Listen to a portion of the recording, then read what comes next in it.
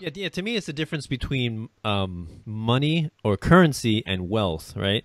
And most Hmm. people tend to think that money is wealth, right? But you know, money is just the stuff that we transact in. But wealth is actually the technology, the luxuries that we all take for granted that make our lives comfortable, right? Hmm. Cars and air conditioning and houses and shoes and Yeah. clothes, right? Basic necessities that basically is what civilization is all about.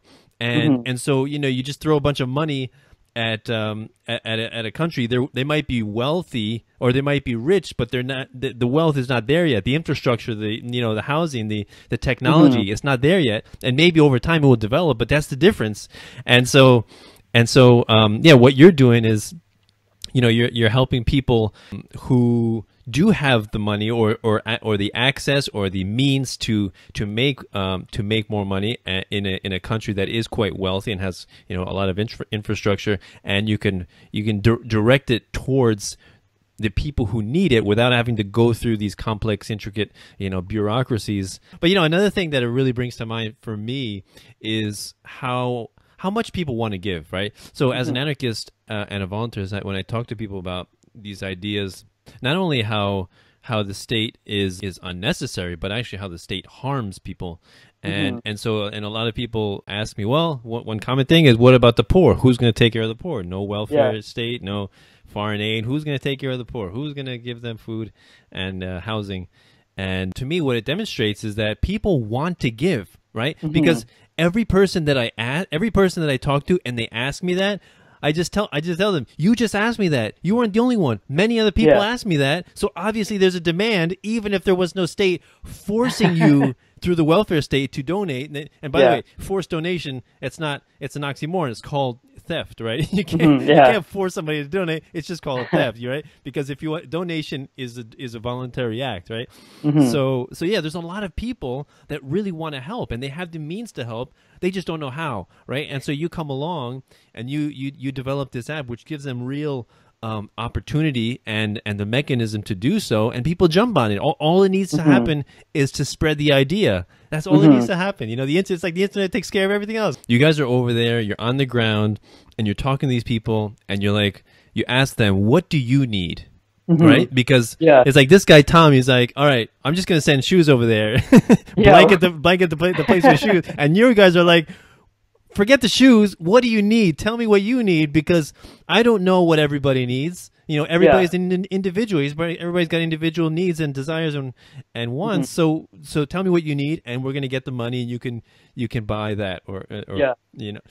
Another scholar, he kind of, I guess, went down to South America, and he went to some factory where, you know, a lot of people in the United States would say, you know, they're being exploited. It's a sweatshop. You know, they're paying them such low Hmm. wages. Isn't that horrible? And or they're paying them. Let's say they're making them work long hours and no vacations and everything like that. Hmm. Yeah. And so they went down there and they asked the people, because all the people in the United States are like, well, you got to give them vacations, you got to give them longer break times, bigger lunches, you got to give them Yeah. all, you know, longer maternity leaves.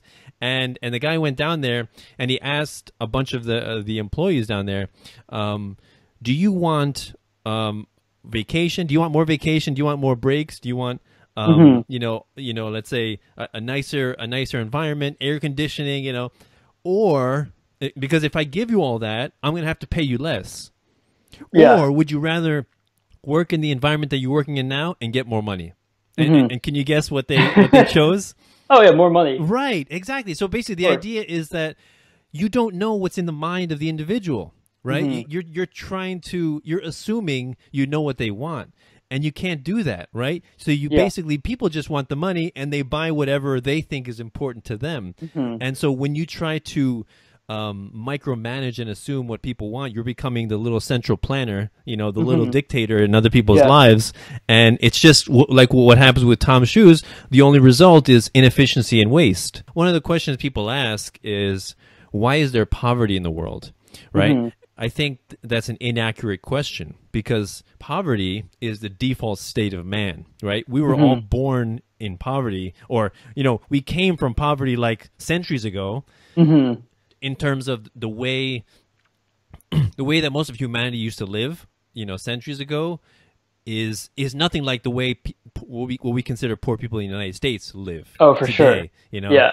So the level of poverty has really improved significantly, but there will always be people in abject poverty for one reason or another. But the trend is it is improving, and we should recognize that. And why is it improving?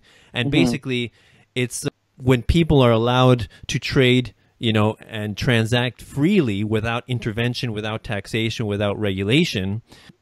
Businesses develop, and they have profits, and they reinvest, and they develop their manufacturing, their infrastructure, they build, and people's salaries go farther. They can purchase more because the more efficient the technology becomes, the cheaper the cost, and so people can buy more, right? The wealth increases.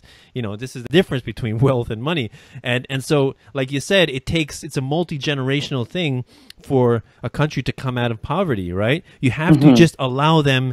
You give them the freedom, and which is exactly why I am an anarchist and a voluntarist, because the state is the primary hindrance. It's the parasite on the back of the hosts, of the industrious people that are actually doing the work, the entrepreneurs, the innovators, the creators, people like you who are actually creating things of value that make people's lives better without relying on taxation or, as most volunteers would say, theft.